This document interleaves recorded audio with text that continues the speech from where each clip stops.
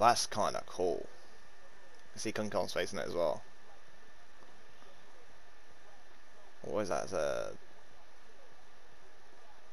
M1928, I would say. That is a little SMG. I haven't actually used that one yet. Probably the only SMG in this game I haven't actually used.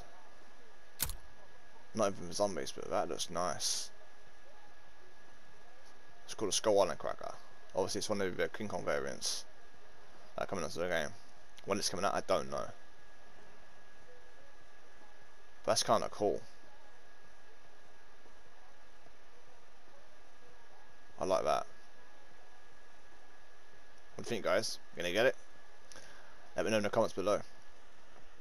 Don't subscribe to my channel if you're new, and please hit the notification bar to stay up to date with all my content. Take care, guys. Peace out.